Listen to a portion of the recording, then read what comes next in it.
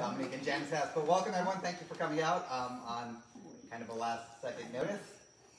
First of all, thank you very much to Dominic and Janet for opening up your home.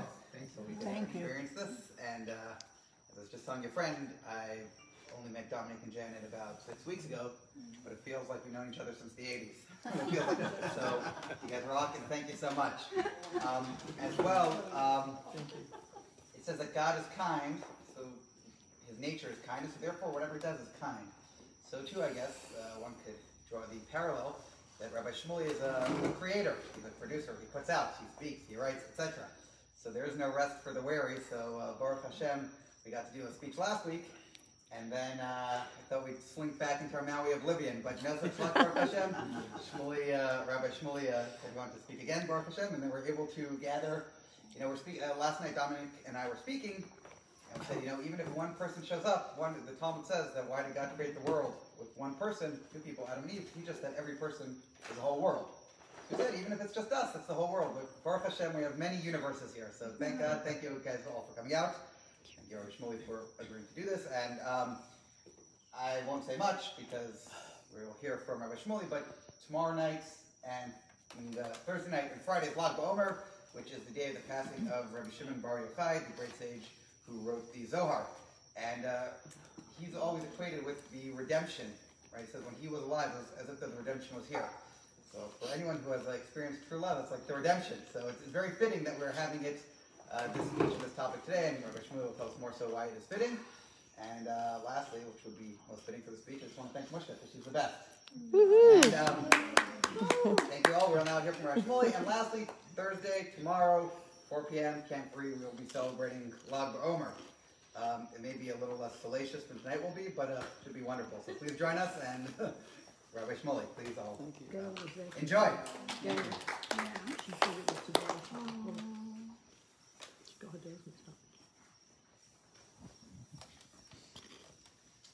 Thank you very much, Rabbi Kraziansky. Thank you, Mushka, Chabad of Maui, the best. I'm learning this. I love it. Being Jewish. Life in New York. Hang loose. Life in Hawaii. That's why they do this. If you're not in Hawaii, this is you. And if you're Hawaii, you're here. That's the idea. Continental U.S. So I'm planning to stay here. I already said last week that I'm never leaving, so I'm still here. We're not going anywhere. All the people who follow me on social media wondering, like, what? How long are you going to stay in Hawaii? As long as you I am Hawaiian. My wife is very observant. My wife Debbie, she says, and she's having to hold these phones. She said to me, you know, the Hawaiian people, like, they really identify much more with being Hawaiian than even like being American. You see these like Hawaiian flags everywhere. You barely see the American flags. I get it. I get it. This is America. It's Hawaii. We're on our way up. Okay. It's such a pleasure being here. And one of the things that I love is connecting with local Jewish communities and many of the non-Jewish members who are attached to Jewish communities around the world, but especially smaller communities, because they're so important. And let me therefore begin by recognizing, again, Rabbi Mendy Kraz, one of our family's closest friends, and his wife Mushka for everything they do here. And there's nothing that Mendy could have done more for us over the past week. He really overdid it in terms of taking care of us. And we become spoiled, so you did offer to drop grapes in my mouth as I speak. I think I'll accept the offer. But thank you for everything you do for the community, and I hope that you'll get everyone's support, and God willing continue to build the community here and build Chabad of Maui. And your parents have put 3 decades into these islands, and now you're continuing with the tradition here in Maui, and God bless you for everything that you do. And I look forward to seeing, since we're supposed to leave, but you need tests to go, and we've had, like, what a day trying to get the right test to get out of here. I was supposed to be somewhere for Lag BaOmer. I think I'll probably do it like next Lag BaOmer. We're still trying to get the right test to get out of Hawaii. And Dominic and Janet, thank you so much for hosting us. I am in the regular habit of inviting myself to people's homes to give lectures. So I want to speak here tomorrow night as well. If you guys, but I'm kind of bringing a different crowd, and I don't want you to kind of rain on my parade. You guys, can you go out for dinner tomorrow night? Oh, you take over the house? You're laughing. I'm kind of serious. Thank you very much for having us. This is like a crazy speech to give. Don't. talk to you guys. I want to look at the I stars. was going to go up, right? The stars are just spectacular from here. I was looking at them as we drove up this mountain, and but I giving a speech. You know, as it is, whenever I speak about kosher sex, kosher love, we did politics in Israel just a week ago here in Maui. Now here we are, make love, not war. Right? We're talking not about conflict, but about harmony.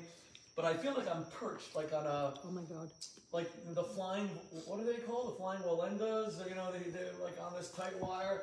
I'm gonna like be in the middle of making my most important points. I'm just gonna Yeah, exactly. God, in Hawaii, like anything can finish you off. If God forbid COVID-19 doesn't get you, thank God the islands have dealt very, very much better than the continental U.S. with COVID-19. But if that doesn't get you, everywhere you drive around Hawaii, there's like markers, people who drove off a cliff, or this guy was eaten by a rhino, and like how many ways are there to die in Hawaii? I thought something really chill islands. Everywhere we go, there's memorials for tourists, and the signs. We went to a beach the other day, I kid you not, I took a picture of it. As you go in, it shows a picture of a man being eaten by a shark, and it says, shark, danger of shark attack. Are you kidding me? A beach showing someone being eaten by a shark? God almighty! And now I'm giving a speech about to fall backward. This looks like an infinite abyss. This looks like, is there anything behind me? What is that? Water. It's like just the infinite unknown. But this kind of space behind me is actually a great metaphor for the dark matter of the universe that sometimes pushes things apart. Physicists call it antimatter. This mysterious force, we don't even know what it is. It's pushing the galaxies apart, it's pushing the planets apart, it's pushing the stars further away from each other. That antimatter in human terms is what we call hatred. Hatred is irrational hatred, is when you dislike someone with no cause. And you get pushed further and further apart. And you can't even explain why. You take an instant dislike to someone without even understanding why you dislike them. Or you find something not to like about them that's utterly trivial. Love, of course, is the exact opposite. Love is the light that brings us all together. And Chabad and the Rebbe always emphasize the idea of irrational love. Almost all forms of love are very rational. Men are attracted to women who are attractive, beautiful. Women are attracted to men who are handsome, who are manly. Or we're attracted to people who are successful, or attracted to people who are funny. There's always a good reason to be attracted, to be drawn to someone. The idea of being drawn to someone without cause, without a reason, is utterly irrational. It's funny, we're not put off by irrational hatred.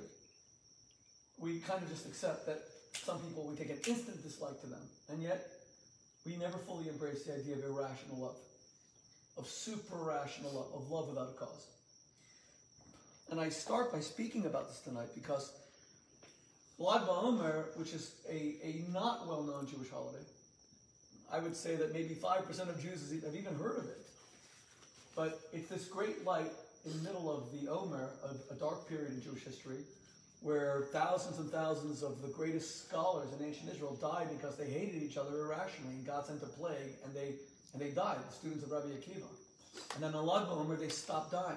And we celebrate this day that pulls us out of the darkness of the 7 weeks that follow Passover as we march toward the giving of the Torah at Mount Sinai and Shavuos 3,300 years ago. But Lag BaOmer, we barely heard of it, so all these students, 24,000 students died, all except 5 died because they hated each other irrationally. And God got a bit fed up with it. It's like, there's enough hatred in the world, there's so much hatred in the world. And, when I was a kid and I would hear this, why would these students dislike each other for no reason, especially if they're great Torah scholars? But now in modern America, I understand it, I see it. We all hate each other for no reason at all, the stupidest of reasons. These aren't the United States of America, these are the divided states of America. Irrational hatred is what is defining our era. If you're black in the United States, you feel that you could be shot at any moment just walking down the streets. If you're Jewish, you read about massacres in shuls, things that I didn't know anything about in the United States when I grew up. Who grew up? We knew that happened in Germany in the Holocaust. We knew it happened in France, in Belgium, in Israel, unfortunately, with terror attacks. But in the United States, in Pittsburgh, or in Poway, California, are you kidding me? Republicans, Democrats, progressives, conservatives. Where did all this ocean of hatred come from? Because hate is actually exciting, and love is a total bore.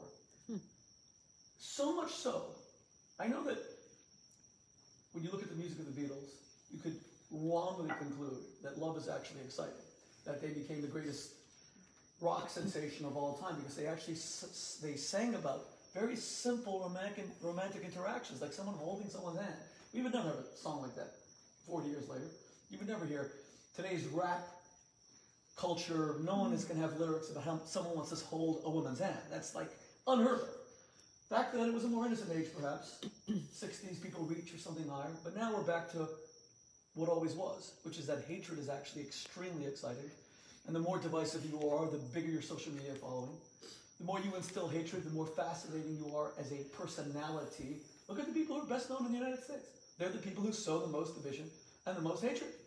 And the people who sow the most love. We barely want to read about them. I'll prove it. Easy. About how interesting hatred is and how off-putting, or boring, I should say, love can be. Who is the most famous humanitarian of our generation, or last generation, our lifetime? Probably Mother Teresa. Yeah. And yet, how many biographies have there been about Mother Teresa? Who wants to actually know about her life? So I think there are two that I know of.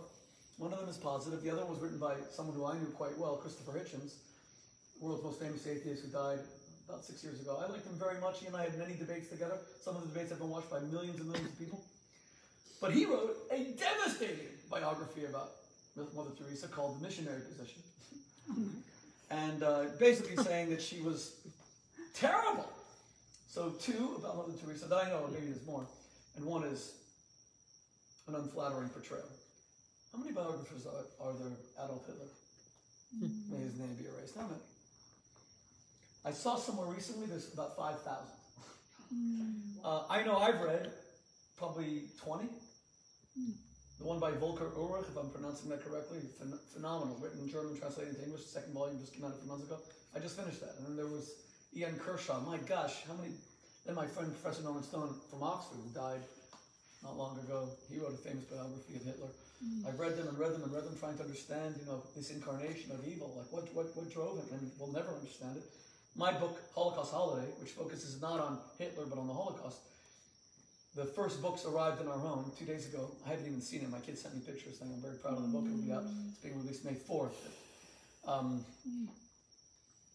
The devastation of the Holocaust. The Holocaust Holiday is about a trip that I took with my kids to maybe 100 Holocaust sites over several summers, especially the summer of 2017. You can read something about the book in the Washington Post, and if you Google my name, it's an interesting book. They allowed me to publish like a 2,500 words summary of the book recently. But Hitler, evil, fascinating.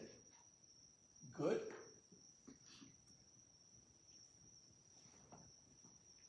Why is that? Why is hatred so interesting? Why is love so non-compelling? Let me just prove my point. The Oscars were 2 nights ago. The movies that won are very interesting. I've seen a lot of them. They're mostly art house movies that won this year.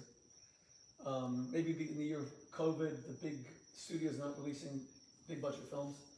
So films like Nomadland, The Father got a lot of attention. Nomadland won for Best Picture, or Anthony Hopkins won for Best Actor in The Father. Small budget movies, and very, very artistic, and very thought-provoking, and very, very dark. Incredibly dark. Nomadland is about people who experience grief or can't handle it, and they just go on a journey to nowhere, forever. Never finding a place to call home. The Father is about a man who slowly experiences dementia.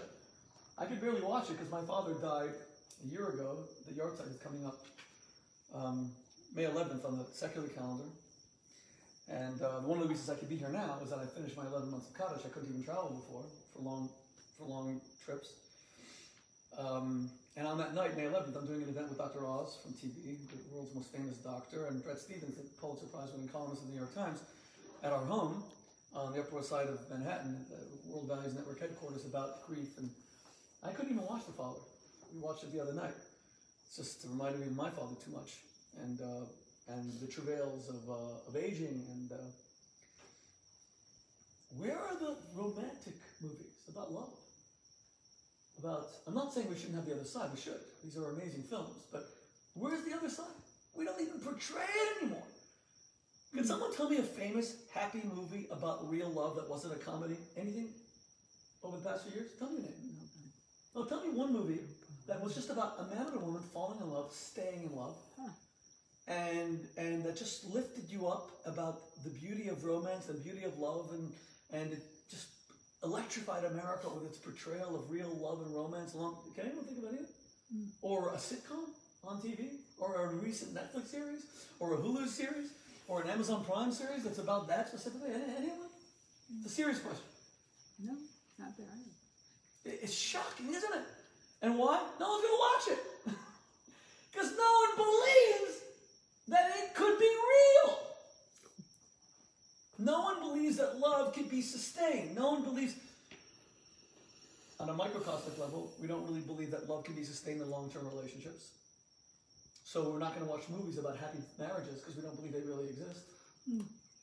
And on a macrocosmic level, we see strife between nations. We see a dominant nationalism where, it doesn't mean nationalism is a bad thing, but nationalism that excludes someone else and pushes them far away and believes that one group is superior to another, that's not something Judaism could ever endorse. That's what we're kind of into right now. So no one's going to do a romantic movie because everyone's going to say, it's not real. Oh, the other one about drug cartels massacring each other, vetting each other, absolutely. Netflix has put out 10,000 series. How many more narcotic traffickers can be portrayed in a Netflix series? I mean, how many more? Narcos Mexico, Narcos Hawaii, Narcos Malibu, Narcos, every month. But you don't have like Happy Marriage Malibu, Happy Marriage, it just doesn't exist. And in the midst of all that comes this festival blog one where that actually says, you know what, love is not a fantasy. And love is not an illusion. And love is something very real. That's what I want to talk about. I'm going to talk about it on a microcosmic level and a macrocosmic level. Normally, I only talk about it on a microcosmic level. I wrote Kosher Sex, I wrote Kosher Adultery, that's a one-word book, Kosher Adultery. No, there is no Kosher Adultery. It's actually a very interesting book. It's about how to turn your marriage into an affair. But I wrote Kosher Lust. I wrote Lust for Love with Pamela Anderson. That was published 2 years ago. We co-authored that book. So I normally speak about this only on a microcosmic level, as it pertains to marriage and erotic love, romantic love, sexual love, passionate, intimate love. Tonight, I'm not only going to focus on that. I'm going to broaden it to also a macrocosmic love for two reasons. First of all, it's Lag BaOmer. It's more of a macrocosmic idea between people, nations, communities, and also because there's a child here, which is a beautiful thing, thank God. I'm the child. My wife tells me that all the time. And finally, because Chabad of Mary have done such a great job spreading Judaism, the last thing I want is for Rabbi Mendel Kraz to suddenly suffer because of me. I'm going to give a lecture on Kosher Sex, and tomorrow World Chabad headquarters is going to call him up, oh my God, we're cutting you off. And then he's going to say, you can't come to Mary anyway, you don't have the right test, you can't touch me. It's going to take you 10 years to figure out which is the right test. You're going to get a test, and they're going to tell you got the wrong test, and then get to the airport and send you back, and they're going to quarantine you, and then put you in jail, and they're going to, so you can't touch me anyway, and he's fine, because no one can get to Mali. It's impossible to get into these islands. God. Why doesn't Hawaii just tell everybody, don't come? We tried. It's far better to say that than to say, you can come based on a test that you can't get. And don't worry, because you have to show that you're COVID negative within 72 hours before you leave for a test that takes 92 hours to get back. So you're in this incredible catch-22. Okay, let's begin with microcosmic love. And then I'll go to macrocosmic love. And then I'll take your questions. Okay. It's become almost axiomatic that marriages or long-term relationships can't survive. That love just cannot last. I love Iceland. There's a few places I really love in the world. I love Hawaii. Love it. I love Dominic's house, and I'm not leaving. I love Iceland. Oh, I love Iceland. So we go to Iceland a lot. We try to, pre-COVID. love Alaska. Iceland is like a closer version of Alaska to us. We live in like New York, New Jersey area. So beautiful, the glaciers. But Iceland and Scandinavia have a very interesting view of marriage. People don't marry anymore. And it's not that they're married and they're partners. They don't really believe in long-term monogamy. Not because they're cynical. They would say the opposite. They're optimists. They would say love lasts for about 8 to 10 years. After that, it gets a little bit stale. So instead of getting upset and trying to keep it together artificially, just accept that you're going to be in love with someone for about 8 to 10 years. And then when it begins to get stale, or there's no upset, there's no disappointment, because you never expected it to last long. It's like a car. You don't buy a car expecting it to last. You buy a car these 3 years is the average lease, and then it's going to be. You don't get upset. You expect that's everything has a shelf life. Love has a shelf life. So when you go to Scandinavia, Denmark, Iceland, Finland, Norway, marriage has become, it's less than 50% of the population. Iceland, I think it's only about 20% of the population. They believe in serial monogamy, which I've always thought is a little bit like being a serial killer or something. Serial monogamy, but serial monogamy is about 8 to 10 years with someone. You never cheat on them. You don't believe in being unfaithful, but you also don't expect that it's going to go longer than that. Now, as a child with divorce, who believes that makes sense? Isn't that logical? The truth is, that's very logical. It is, come on. There's a logic to it. With a 50% divorce rate, there's a logic to it. And forget the 50% divorce rate. 50% of people stay married. How many of the 50% who stay married are happy? What would you guess? Even if you made it half, that gives you only 25% of marriages that are successful. So serial monogamy seems to make a lot of sense. But not to me, as a child of divorce. Because it doesn't look at, when kids look at their parents and they say, wait, you brought me into this world, and I'm the product of your love for each other. But from the beginning, you expected it was going to dissolve and it was going to disappear. And that means that my whole being never had long-term viability. I mean, I know that divorce is very common these days. For me, growing up as a child of divorce, it was like really confusing. At a young age, you become Henry Kissinger. I was like a diplomat. You have to make sure you don't say something about your mother that's going to upset your father, or your father from such a young age. You go for Pesach. I'm in yeshiva. Do I go to my father for Pesach? Do I go to my mother for Pesach? It's very confusing. So those who just argue for serial monogamy don't look at its long-term effects on all the people who are surrounded by this marriage or the product of this marriage. I want to tell you why this is wrong. You see, there's a science to attraction, and there's a science to love, in the same way as there's a science to everything else. Those who say that marriage and long-term romance cannot last are like those who say that no business can really last. Apple is still on top of the world. It became a $1 trillion company, then a $2 trillion company. IBM, does it even still exist? It's a serious question. Does IBM exist? Yeah, of course. What do they do, like enterprise software or something like that? They became Accenture. Sorry? It's a different company, different name. Oh, really? Does it have a different name now? Is that right? Apple. Right. He's asking what IBM is. Yeah, you see that? Isn't that amazing? IBM was dominant for so long, and now it's Apple. Some people think that everything's cyclical. Everyone's expecting the United States to decline, and China was supposed to overtake us as the world's dominant economy, and it still hasn't happened. America's still ahead. Is it because it's luck, or is it because there is something? There's a science to longevity. There's a science to love. There's a science to business success. There are 3 ingredients to long-term attraction. And Judaism is uniquely qualified to give us those 3 ingredients to long-term attraction.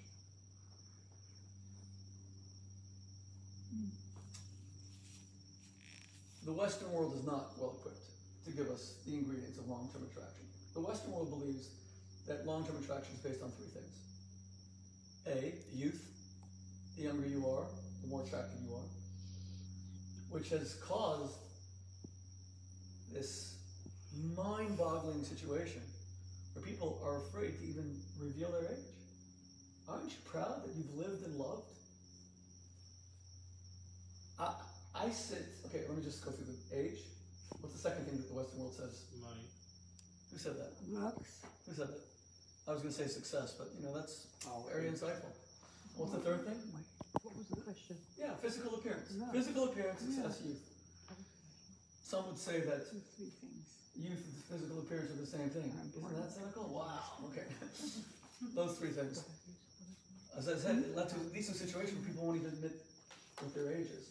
I counsel a lot of couples. I've counseled straight couples. I've counseled gay couples. I've counseled married couples. I've counseled couples who live together. I've counseled divorced couples. They've all been so forthcoming about the most intimate aspects of their lives. It's incredible. You ask them about their sex lives, you're a stranger to them. They walk into your house for counseling. 10 minutes later, they'll tell you anything. But if I say to, say, the woman, and how old are you? How dare you! The chutzpah! We barely know each other! And when did you lose your virginity? Oh, that's easy. This age, no problem. And how old are you? How dare you! The chutzpah! Asking an intimate question like that. Astonishing. We've made women ashamed to say they hate their birthdays. They get depressed on their birthdays. Gosh, we've made women especially hate eating. Eating. The most natural human function there is, to just consume calories, to stay alive. You eat a cube of cheese and you like, it's your Yom Kippur, you're like doing al-Khadim, thanking God for forgiveness, and I know I shouldn't have done the cube of cheese, and damn cube of cheese, that anti-Semitic cheese, I don't know what the heck, why did I eat this garbage cheese?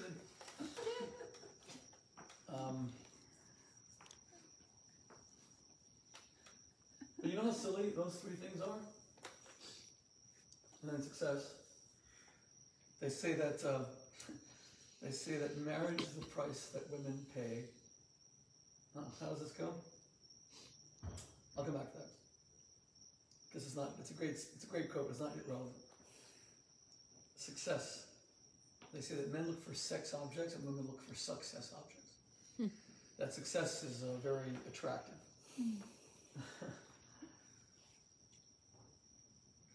I don't have a lot of time to refute those three things, other than to say the greatest refutation is how often they change. Take what Jennifer Lopez has done to the whole idea of youthfulness. How old is she now? 52, 53? 50. So half the women are saying it's horrible what Jennifer Lopez is doing, because everyone who's in the 50s feel they have to look like Jennifer Lopez. The other half are saying, thank God, because now we're showing that women who are in their 50s can look like they're incredible sex objects. But regardless of that debate, it just goes to show, the fact that we're debating at all shows age is not about beauty. To the contrary, we are a culture that's become obsessed with age and thinness, especially for women, which is very foreign historically. Historically, women who were more curvaceous and more fleshy were seen as the very attractive women, and the ones who were super thin, that was not seen as attractive. Here's proof. Go to the world's greatest masters, Rembrandt, Rubens, and they all painted, Michelangelo, Da Vinci, they all painted very curvaceous women. That was the standard of beauty. Today, of course, it's kind of like an emaciated scarecrow, and that's supposed to be, and if women don't achieve that look, they're punished. How did it change? Simple. Because back then, hundreds of years ago, before the age of television, before the age of Vogue magazine covers, men used to make love with their hands. Today, in this visual age, men make love with their eyes. And what's the difference? To the eyes, thin is in, because the eyes use very linear. The eyes use pixels, like if you look at a computer screen or a photograph, it's pixelated. So the pixels are all about lines. It's about the intersection of pixels, and that's what creates beauty. So to the eyes, thin is in. But to the hands, back when men used to make love with their hands, not with their eyes, it's not thin is in, it's meat is neat. What's more pleasurable? To make love to a bag of bones and a ribcage, or soft, supple flesh? So everything has changed. It's changed. The standards of beauty have changed. In the days of Da Vinci, if you could live to your 50s, you were the most glorious person in the world.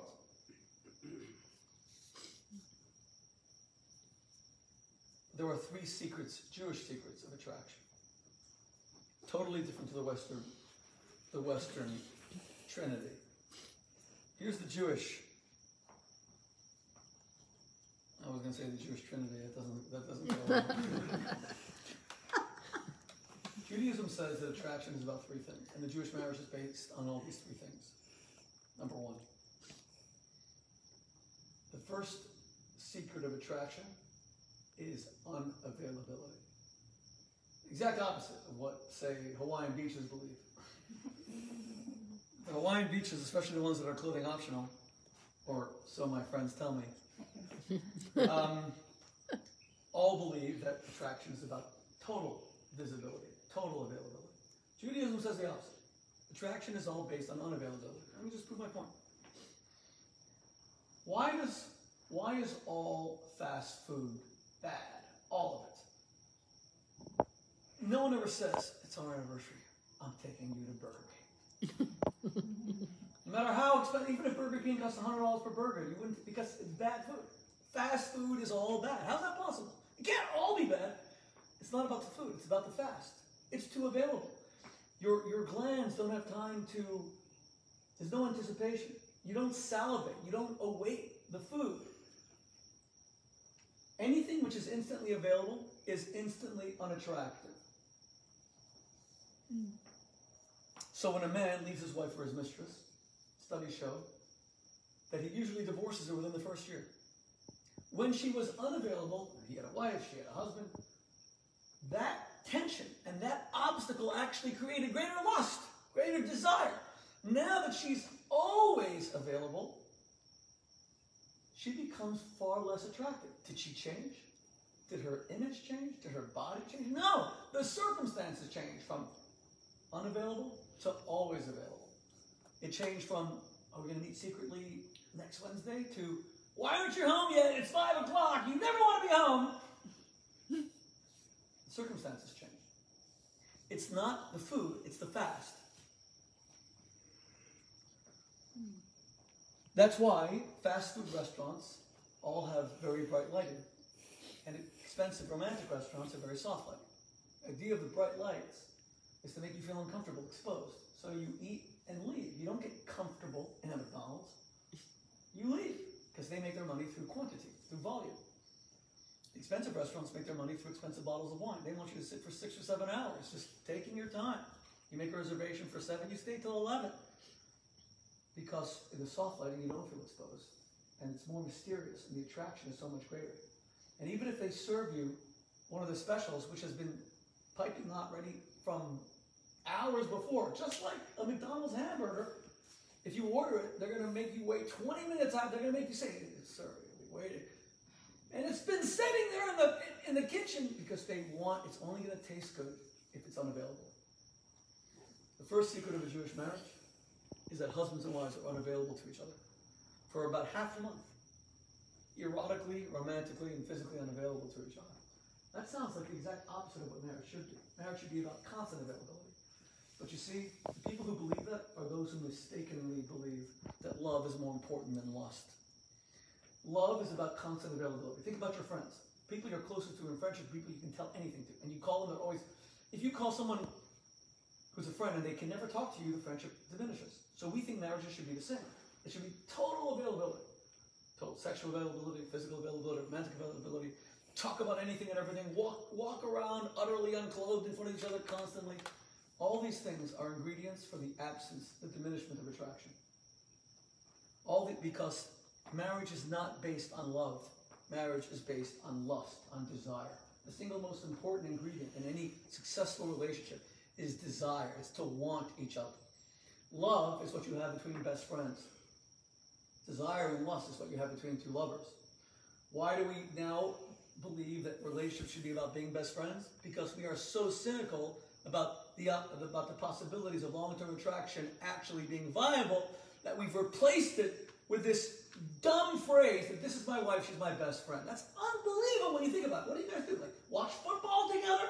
She's your best friend? Are you kidding me? What are you, dorm together? We used to use words like soulmate. We used to use words like lover. There was an intensity in the expression. And now, my best friend, people call their dogs their best friends. Marriage, love is something so much more intense. But we have ripped the fire out of it. And we have this nice, calm, erotic relationships are supposed to have a certain turbulence. Not an unhealthy turbulence. I'm not talking about unhealthy drama. I'm talking about fire. Which leads us to the second ingredient of attractions. It's called mystery. Unavailability, mystery. Walk into any shul and look for the Torah, the holiest object in our entire religion. I just dedicated a Torah to my father's memory 2 weeks ago tonight. Exactly. 2 weeks ago Wednesday. We had Secretary of State Mike Pompeo give a speech. We completed a Torah in my father's memory. It was a great honor. You can see the pictures in the video on my social media, Facebook, Twitter, Instagram. It took a scribe 11 months to write it. And if you go to any shul and you want to see the Torah, where is it? Well, to see a Torah, you got to first open the velvet curtain of the ark, and you have to open the wooden doors. And you have to take it's 4 or 5 steps. Because the mystery of the Torah is what gives us a sense of reverence and awe. You go to any shul, any synagogue, they bring out the Torah, and people immediately stand up. There's reverence, there's awe. It's kind of the opposite of, say, lahavdil, say, a crucifix, where you walk into a church and the first thing you see is the founder of the faith giving his life for the faithful, but in a very exposed position. That would never happen in a shul, where the Torah it's unavailable and it's mysterious. God is utterly mysterious. God is utterly unavailable. That's why mankind has always had this incredibly powerful, electrifying gravitation toward God. God has been the dominant theme of humanity. That's why one of the things I love about going through those great museums, I try to take my kids to the Louvre and the Prado and the Uffizi and the Met and the MoMA and all of the great masters. There's religious themes dominated art because the mystery of God is something that drew the most artistic, creative minds.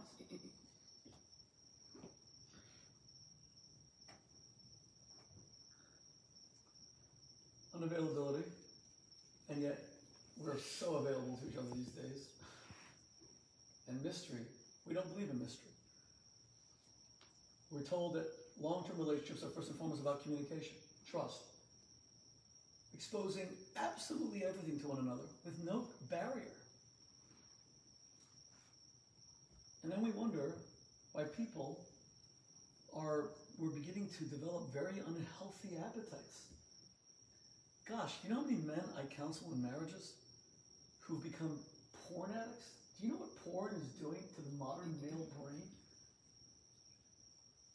I'll tell you what it's doing. I'm not just speaking about misogyny of how it portrays women. I'm not just speaking about what happens to so many of these women who are involved in the sex trade or the porn industry. I'm talking about, notice how it's diminishing men's attraction to women.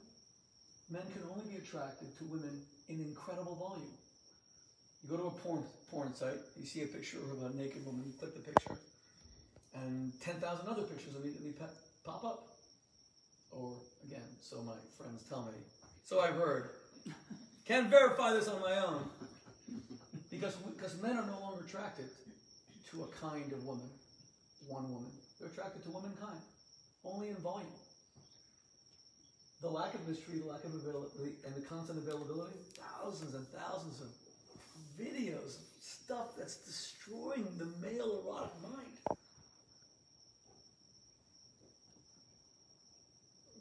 But the biggest price we pay is actually an attraction. We think that porn addicts are attracted to women. The exact opposite is true. They're not. When I debated Larry Flint, who died like 3 months ago, he was a very nice man. I got to know him. I debated him twice. 3 times, I think. Once on national TV on Fox News, on Judith Regan's show. Then I debated him. Roseanne Barr lives on the Big Island. She moderated a debate between me and Larry Flint in front of thousands of people in Los Angeles, I think in 2001. And I visited him in his office, and I said to him in the debate, I said, you know, you're supposed to be a brilliant businessman. You're so rich, and you can't be a good businessman. Because why would you pay 12 separate models to be the centerfolds of your magazines for every month of the year? Just use one and reproduce the pictures 12 times. Save the money. That's what the Jewish brain would do. And of course he laughed, knowing that no one would buy the magazine if it showed the same woman undressed this January, if she was also in February, March. No one would buy it. Doesn't that prove that porn destroys the male attraction to women? Doesn't that begin to explain why Judaism insists on modesty between men and women? The mikvah, 12 days of sexual unavailability, and then tznius, the idea of modesty. We think that Orthodox synagogues have a divider between men and women because I just read this. Yuval Noah Harari, who wrote *Sapiens*, one of the most brilliant men on the planet. The guy's too smart. And I was reading one of his books this past Shabbos, and Rabbi Kraz was telling me he was also reading one of his books. But I read *Sapiens* too, but this week I was reading his book, 21 Lessons to the 21st Century. My son was in some of his classes at Hebrew University in Jerusalem. My son Mendy, whose secular birthday was today, and who's Rabbi Kraz's good friend. Yuval Noah Harari says, the reason why, he said in the book that I read this week, the reason why Orthodox synagogues have a divided between men and women is that women are so, if they, God forbid, see a woman, they're going to have terrible thoughts. It's almost laughable. First of all, Mechis is like this high. Unless you want to, like, God forbid, decapitate all the women, I don't see a way. But then you say, well, the old ultra-Orthodox ones have, okay. But the funny thing is, it just doesn't understand it at all. The reason there's a divider between men and women in an Orthodox shul is because God wants there to be more barriers between men and women, rejecting the idea of a unisex culture where men and women kind of morph into each other, and there's no mystery, there's constant availability, and men are no longer attracted to women at all. Yuval Noah Harari thinks that you put a mechitza to make because men are going to have bad thoughts. The exact opposite is true. We put a mechitza because men no longer have bad thoughts. There's no erotic, and women don't have erotic thoughts. Men and women aren't that attracted to each other anymore. There's no such thing as a heterosexual male anymore. Not because all men are gay, it's because the 5 to 10% of the population who are gay men, they're men who are attracted to other men. That leaves you, 90% of the men who are supposed to be attracted to women? They're not.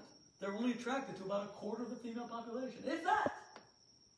And the other 75% of women are all trying to look like that 25%, the standardized Western form of beauty, but most of them are not attracted to most women. They're a little bit older, not attracted. A little bit more curvaceous, no longer attracted. And we call ourselves heterosexual? Are you kidding me? We're only fractionally heterosexual.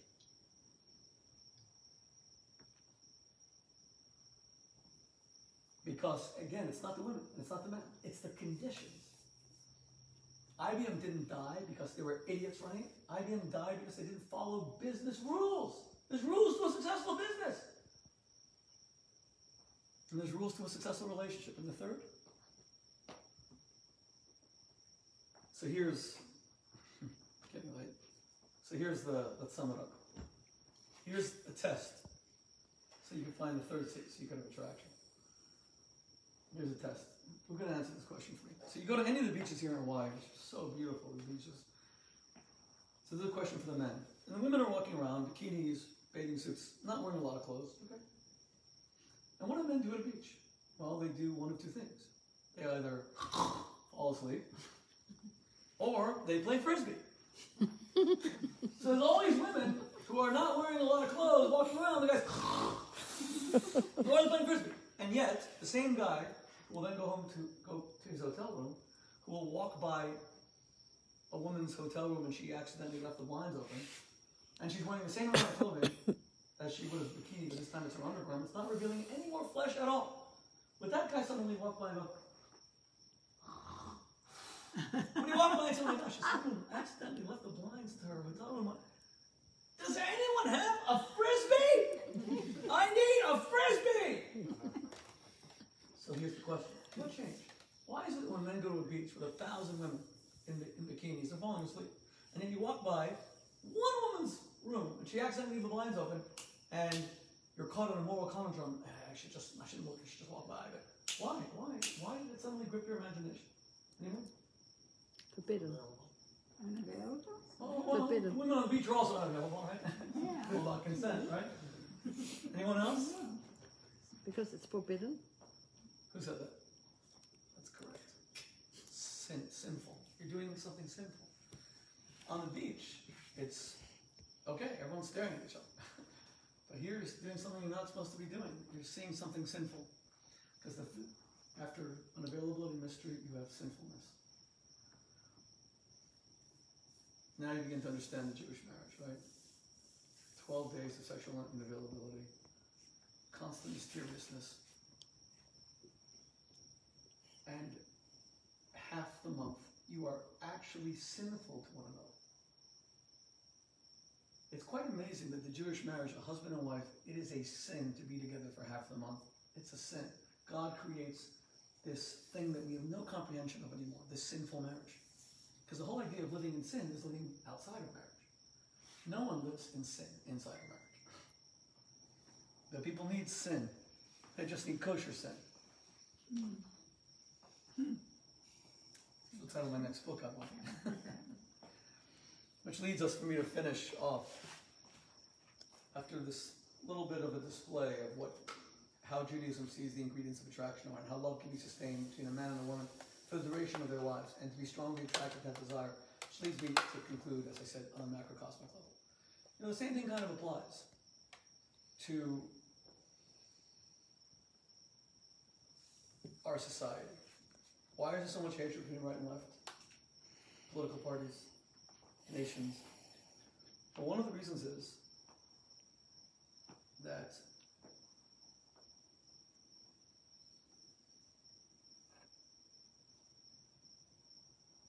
the constant barrage of news about the other people we don't agree with, focusing on exposing their flaws, making everything available, focusing on unearthing the worst dirt about them, has given us such a putrid view of one another that maybe we need a little bit more mystery.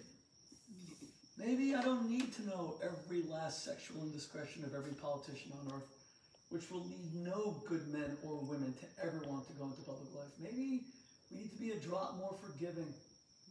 I never cared about Bill Clinton's affair with Monica Lewinsky. It wasn't my business. I cared that he didn't do a damn thing about the Rwandan genocide when he was president of the United States and 330 Africans were being hacked to death, Tutsis, in Rwanda every hour. And he wouldn't even meet with his senior officials and his administration to even talk about an American response. Not one meeting. That is a sin. What he does in his marriage, that was a sin to his wife, but I'm not his wife. And they begged for privacy, and I'm not interested in his private life. I couldn't care less. And yet everything today is just exposing total absence of mystery of all of our public officials. It's just the worst garbage, junk. Maybe public officials, maybe groups are supposed to have a little bit more mystery. Maybe we've overdone it. Everything's today's about an expose.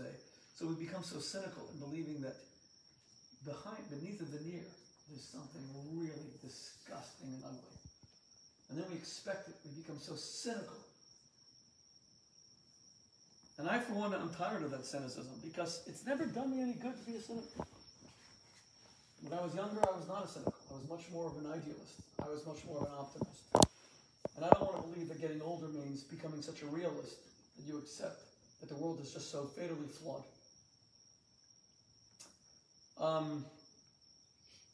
I met, is it Layla? Lila. I met Lila tonight. It's very nice to meet you. And you have a love shop here in Maui? Mm-hmm. And my daughter Chana runs Kosher Sex Company. She actually created a company based on the book that I wrote. And she's about to launch 8 products that have taken almost 2 years to develop. There's like 100 patents. I don't know, I'm probably exaggerating. There's a lot of patents. And all the news media were calling me and asking what I think about her company. And I said, make love, not war. I'm amazed that we've shamed sex. We've made it something shamed. It can be something dirty. In the same way money can be. There's dirty money and there's charity. Drugs. We say drugs are horrible. Drugs save people's lives every single day. Vaccines. I know that someone gave me a rough time last week. I talked about the vaccines. Wow. Okay. That's That's okay. But even people who don't like the vaccines, I for one absolutely think they're a miracle. I'm grateful to God because we have to put this coronavirus behind us. But even the people who don't like the vaccines, there's so many other things. Even if it's holistic medicine, people think are amazing. So drugs aren't bad, it's the abuse of drugs. Go and try to, what's it called, pharmaceutical painkillers. People destroy their lives on it, but then try to have a cavity removed without a painkiller, without Novocaine or something, and see if you can do it. It's all about whether it's used or abused, and sex is the same.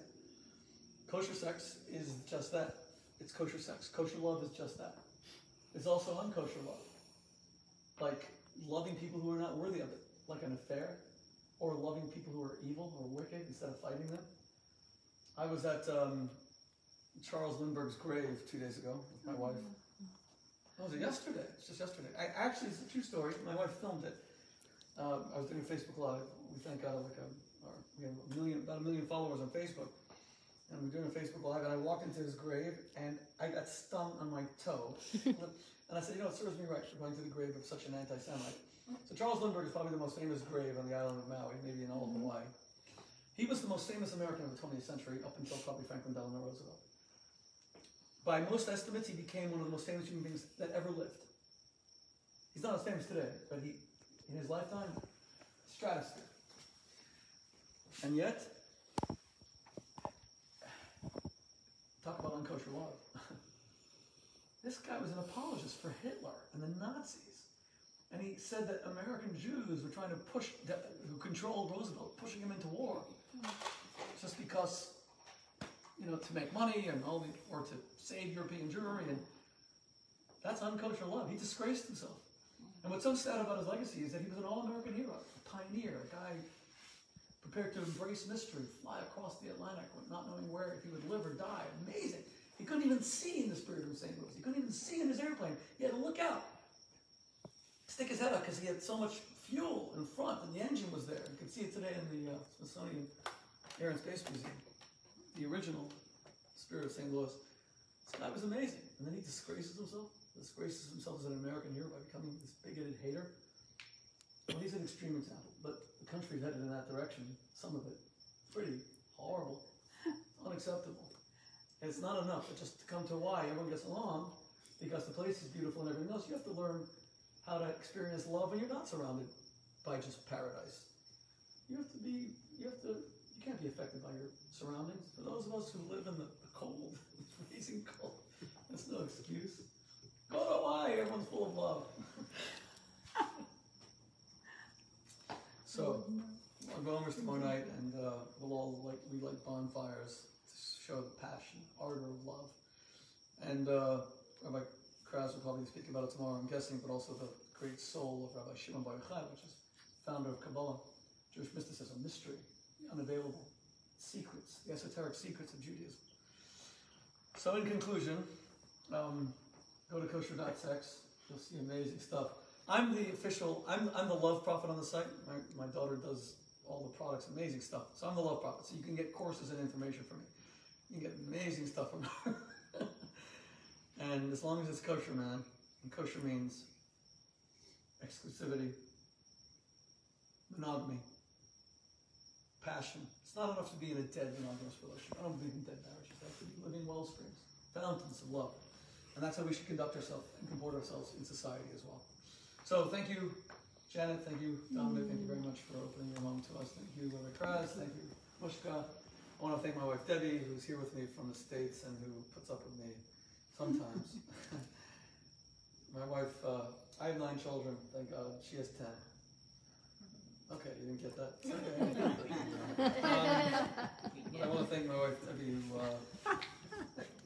I don't often speak about my wife and my marriage in public, especially now on social media. I talk about aspects of it, but I don't, because, as I said, mystery.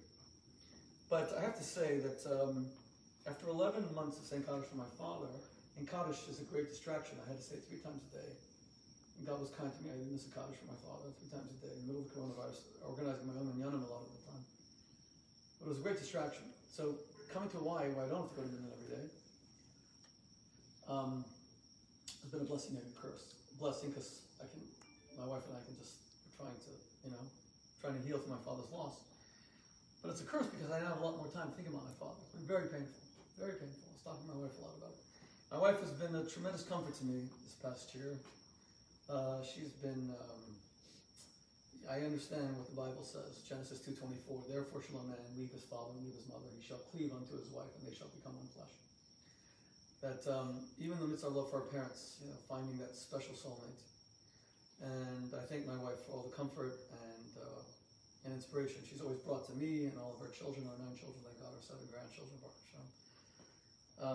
I say that now because that's the first time Debbie and I have been able to just be a couple alone for the past week, just running around Hawaii and visiting the graves of anti-Semites and going to beautiful beaches where sharks will snap you in half. That is, if you're lucky enough to get there and not drive your car right off a cliff. Or into a cliff. But luckily, none of that can happen since you can't even come into Maui because you got the wrong test. So thank you all very much. Go to Kosher Sex. You can buy my book, Kosher Sex. You can buy my book, Kosher Lux. You can buy my book. I've written 33 books, which is not that impressive when you think that many of them have sold 33 copies. But about 10 of them have been just about love, sexuality, relationships, child rearing, etc. Thank you all very much, and mahalo.